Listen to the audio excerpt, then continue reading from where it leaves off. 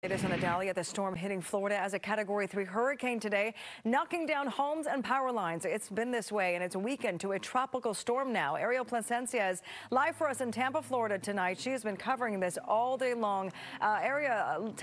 Walk us through the damage and what people are dealing with in this aftermath.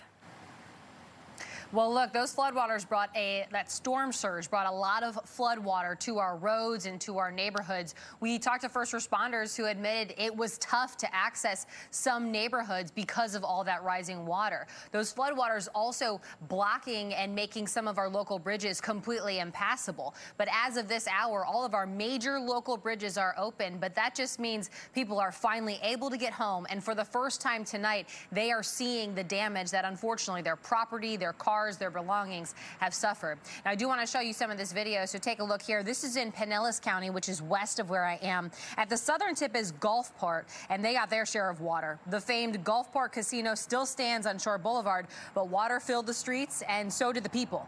A handful of businesses on Beach Boulevard saw several inches of water, and at one point this evening, Duke Energy was reporting 27,000 Pinellas County customers were without power. Now, here in Hillsborough County, which is where Tampa is, where I am, we saw people swimming, paddleboarding, biking in those floodwaters. This is Bayshore Boulevard, not far from where I am right now in Tampa, that video you're looking at.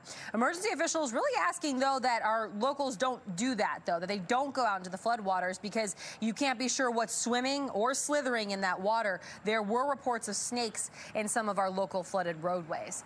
Again, cleanup just starting today, though, and will likely continue throughout the rest of the week. Unfortunately, we are still seeing people without power outages as crews frantically work to get those lights turned back on. We are getting a lot of help, thankfully, linemen coming from all over the country to help us down here in Florida.